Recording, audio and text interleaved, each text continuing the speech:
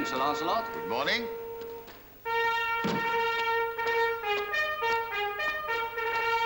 Morning, gentlemen. Good morning, sir. Not late, I hope? Not at all, sir.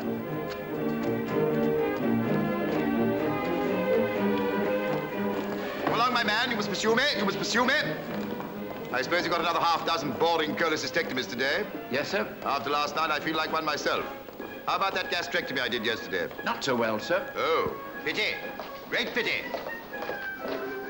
Morning, sister. Good morning, Sir Lancelot. Everything ready? All ready, sir. Splendid.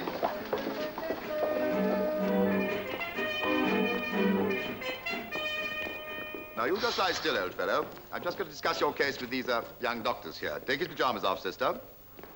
You, examine his abdomen. Take that grubby fist away. The first rule of diagnosis, gentlemen, eyes first and most, hands next and least, and tongue not at all. Look!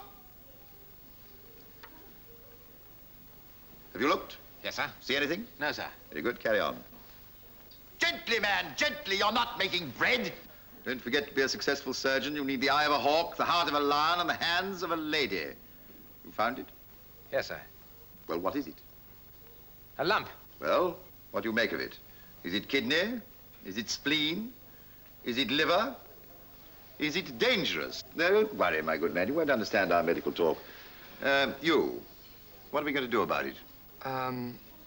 Cut it out, man. Cut it out. And where shall we make the incision? Nothing like large enough. Keyhole surgery. Damnable. Couldn't see anything. Like this. Now, don't worry. This is nothing whatever to do with you. Now, you. When we've cut through the skin, what's the first substance we shall find? Subcutaneous fat, sir.